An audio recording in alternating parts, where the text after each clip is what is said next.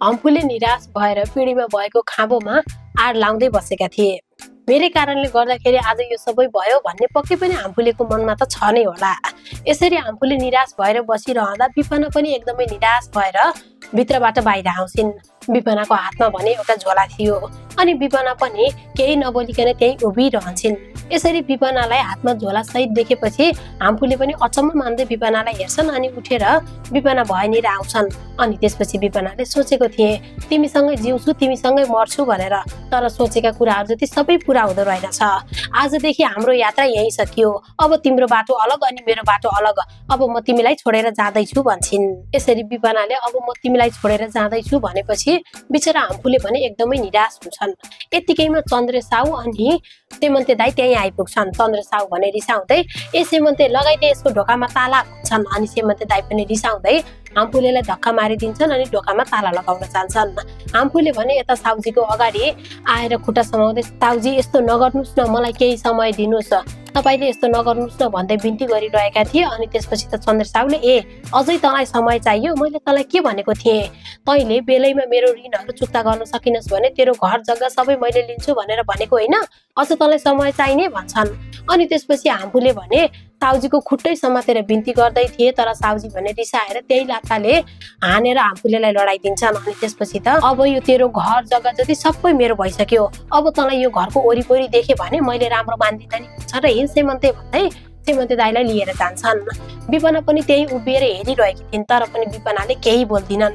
हम्फुले भने टाउको समातेर त्यही आँगनमा रुन थाल्छन् अनि विपना सरक्क निस्किएर जान लागेकी थिइन्। अनि हम्फुले भने विपना यस्तो बेलामा पनि तैँले मलाई छोडेर जान्छेस्, विगतका सबै कुराहरूलाई बिर्सिएर हामी अब मिलेर बसौँ न भन्छन्। अनि त्यसपछि विपनाले के छ र अब तिमीसँग मिलेर बस्नको लागि, यो सबै तिम्रै कारणले भएको, यसमा सबै तिम्रो गल्ती छ, मेरो केही पनि गल्ती छैन, तिम्रो कारणले गर्दाखेरि मैले मेरो मुटुको टुक्रालाई समेत गुमाएँ, अब म आफै पनि गुम्न चाहदिनँ भनेर विपना त हम्फुलेतिर फर्किएर पनि नहेरिकन सरासर जान्छन्। बिचरा हम्फुले भने झनै दुखी भएर रुन थाल्छन्। बिचरी विपना हम्फुलेकै लागि भनेर आफ्नो बा आमा सबै थोक त्यागेर आएकी थिइन्। यत्रो वर्षसम्म बा आमाले नस्वीकार्दा पनि हम्फुलेको माया भए पुग्छ भनेर बसेकी थिइन्, तर आज त्यही हम्फुलेकै कारणले गर्दा उनले आफ्नो छोरोलाई गुमाउनु पर्यो, आफ्नो घर परिवार सबै छोडेर जानु पर्यो। हुन त यसमा सबै हम्फुलेकै गल्ती छ, तर पनि हम्फुलेले भने आफ्नो गल्ती मानिरहेकै छैनन्। बिचरी विपना मनमा अनेक कुराहरू खेलाउँदै हातमा झोला बोकेर जाँदै थिइन्। उताबाट शान्ति भने पँधेरोबाट पानी लिएर आउँदै थिइन् अनि ठ्याक्कै बाटामा भेट हुन्छ। शान्तिले कता जान लागेको विपना भनेर सोधेकी थिइन् अनि विपनाले भने माइत जान लागेकी भन्छन्। अनि फेरि शान्तिले चाहिँ कुन मुख लिएर जान्छौ, अझैसम्म बुवा आमाले हाम्रो सम्बन्धलाई स्वीकार्नु भएको छैन, हामीसँग रिसाउनु भएको छ भने कि हैनौ भनेर भनेकी थिइन्। अनि त्यसपछि विपनाले भने म के गरौँ त दिदी, अन्त अब मेरो जाने उपाय कहाँ नै छ र, त्यही पनि बुवा आमालाई जतिसुकै जे भए पनि आफ्नो सन्तान भन्दा प्यारो अरू केही पनि हुन्न, उहाँहरूको अगाडि गएर मैले माफी मागे भने कस्तो मलाई माफी नदिनु होला र भन्छन्। अनि त्यसपछि शान्तिले चाहिँ जे नहुनु थियो त्यो भइहाल्यो विपना, तर अब मिलेर बसे हुन्थेन भनेर भनेकी थिइन्। अनि विपनाले भने कसरी मिलेर बसौँ दिदी, मैले उसँग आएर नपाउनु दुःख पाइसकेँ, अब पनि म उसैलाई भनेर कतिन्जेल कुरेर बस्ने, उसले मेरो मनको भावनाहरू नबुझेपछि यहाँ भन्दा दुःख पाउने ठाउँ अब मेरो कतै पनि छैन, त्यही भएर म अब माइततिरै जान्छु भन्छन् र ल बस्नुहोस् है दिदी भनेर जान्छन्। अनि विपना गइसकेपछि शान्तिले भने त्यही हम्फुले बाबुले नै यसरी कुरा नबुझेको कारणले गर्दाखेरि आज आफ्नो घर परिवार सबै कुराहरू गुमाउनु पर्यो भन्दै विपना गएतिर हेर्छिन् अनि पानी लिएर घरतिर जान्छन्। यता हर्के दाइ आफ्नो पिँढीमा बसेर बैशाखी ठोकठाक पारेर मिलाउँदै थिए। यतिकैमा अँधेरो अनुहार लिएर हम्फुले त्यही अगाडि पुग्छन् अनि हर्के दाइले भने भाइ आइज यता बस भन्दै पिँढीमा आफू भए निरै बसाल्छन्। अनि त्यसपछि त हम्फुले भने आफ्ना दुःखका कुराहरू हर्के दाइलाई सुनाउन थाल्छन्। मेरो त सबै गयो नि दाइ, अब मेरो भनौँ या फेरि अरू कसैको भनौँ, जसको भए पनि बच्चा पनि गयो, साउले आएर घरमा ताला लगाइदिए, घर सम्पत्ति जति सबै साउले आफ्नो भने, अनि श्रीमतीले पनि मलाई छोडेर गई, म त अब एक्लो भएँ दाइ, म के गर्ने होला भनेर रुन थाल्छन्।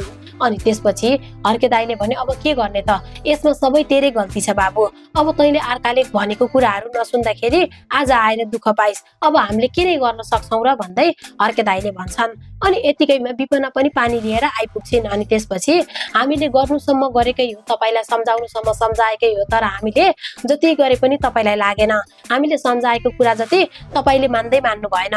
बिचरी विपना तपाईँकै लागि भनेर आफ्नो घर परिवार आमा बा सबै छोडेर आएकी थिए। अनि फेरि उसलाई आमा बाउले त हाम्रो लागि मरिस भन्दा पनि तपाईँकै मायाका लागि ऊ बाँचेकी थिए, सङ्घर्ष गरेकी थिए, तर तपाईँले उसको कुरै नबुझिकन उमाथि शङ्का उपशङ्का गर्नुभयो। त्यही शङ्का गरेकै कारणले गर्दाखेरि बच्चा पनि मर्यो। यदि तपाईँले यस्तो व्यवहार गर्नुहुन्थेन भने त्यो बच्चा मर्थ्यो र यसमा सबै तपाईँकै गल्ती छ। अब हामीले तपाईँलाई केही पनि गर्न सक्दैनौँ, तपाईँ अब हाम्रो घरमा नआउँदा पनि हुन्छ भनेर शान्तिले भन्छन्। अनि भित्र जान्छन्। शान्ति भित्र गइसकेपछि हाम्फुले शान्तिले भनेको पनि एकदम ठिक हो, तैँले आफ्नो कारणले गर्दाखेरि सबै थोक आफैले घुमाइस्, यसमा सबै तेरै गल्ती छ, जताततैबाट दोषी त नै देखिन्छस्। अब यदि हामीले तँलाई सपोर्ट गर्न थाल्यौँ भने यो गाउँघरका मान्छेहरूले पनि हामीलाई नै दोषी देख्छन्। त्यही भएर अब हामी तँलाई केही सहयोग गर्न सक्दैनौँ, जे गर्छस् जे सोच्छस् अब तैँले गर्नुपर्छ भन्दै हर्के दाइले भन्छन्। हर्के दाइले पनि त्यति भनिसकेपछि हाम्फुले भने केही पनि नबोलिकन जुरुक्क उठेर आफ्नो बाटो लाग्छन्। झमक्क साँझ परेको हुन्छ। विपना माइत पुग्छिन्।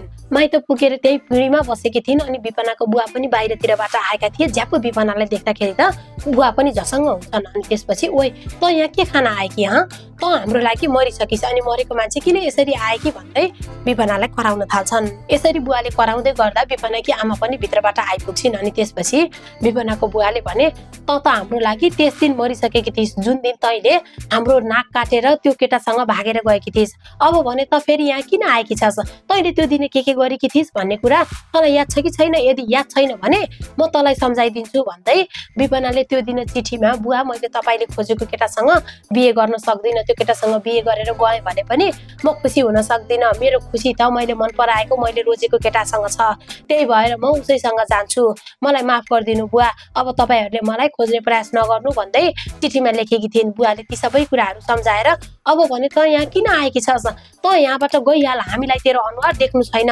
त यहाँबाट खुरुक्क जा भनेर कराउँदै थिए। विपना भने रुँदै बुवाको खुट्टा समाउँछिन्। अनि बुवा मलाई माफ गरिदिनुहोस्, हुन त म माफ माग्ने लागेको छैन, तर पनि मलाई एकचोटिलाई माफ गरिदिनुहोस् बुवा, अब तपाईँहरूले पनि मलाई माफ गरिदिनु भएन भने मेरो मर्नु बाहेक अरू केही विकल्प पनि रहँदैन भन्दै बुवाको खुट्टा समातेर माफ मागिरहन्छन्। बिचरा बुवा पनि यसरी विपना रोएको देखेर एकदमै दुखी हुन्छन्। आमा पनि अँध्यारो अनुहार लाएर उभिरहेकी थिइन्। अनि विपना भने रुँदै माफी माग्दै गर्छिन्। अनि त्यसपछि आमा तपाईँलाई त थाहा छ नि एउटा नारीले आफ्नो सन्तान गुमाउँदाको पीडा कस्तो हुन्छ भनेर, हो आज मैले त्यही पीडा भोगेकी छु, मैले मेरो सबै थोक गुमाएँ आमा, मैले मेरो सन्तानलाई गुमाएँ आमा, मलाई माफ गरिदिनुहोस्, हुन त म माफ माग्ने लागेको छैन, तर पनि मलाई माफ गरिदिनुहोस् भन्दै आमाको अगाडि पनि विपना घुँडा टेकेर हात जोड्दै रुँदै माफी माग्छिन्। यो सबै कुराहरू देखिसकेपछि बिचरा विपनाको बुवा पनि बेसरी रोएका थिए। अनि आमा पनि विपनालाई उठाउँछिन् अनि अङ्गालो हालेर रुन थाल्छिन्। विपनालाई बिहे भन्दा पहिला जतिसुकै कराए पनि जतिसुकै सौतेनी व्यवहार गरे पनि आज विपना दुःख परेर यसरी दैलोमा आएर रुँदाखेरि हेर्नुहोस् त आमाले भने कति छिटै मानेर विपनालाई अङ्गालो मारेकिन्। हुन त बुवाले पनि विपनालाई धेरै माया गर्थे, विपनाको कारणले गर्दाखेरि आफूहरूको समाजमा इज्जत गयो भनेर अलिअलि रिस देखाएका होलान्, तर विपनाको बुवाले पनि विपनालाई स्वीकार्छन्। यता हाम्फुले भने रक्सी खाँदै रुँदै बसेका थिए। अनि त्यसपछि त त्यही रक्सीको बोतलसँग कुरा गर्न थाल्छन्।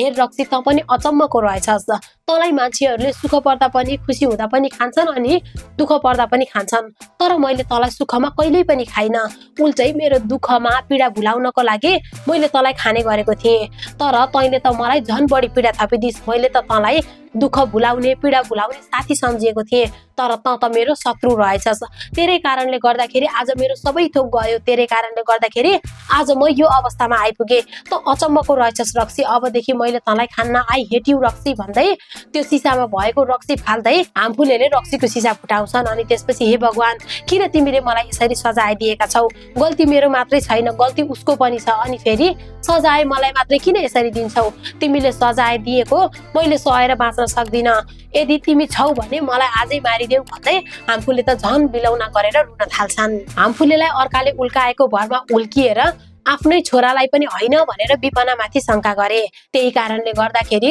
छोराले पनि आफ्नो ज्यान गुमाए। हाम्फुलेको सम्पत्ति जति सबै साउजीले लयो। अनि त्यसपछि विपनाले पनि हाम्फुलेलाई सधैँका लागि छोडेर गइन्। अब हाम्फुले भने रोएर पागल जस्तो हुन लागेका छन्। के अब फेरि पनि हामफुले र विपना एक होला नि त?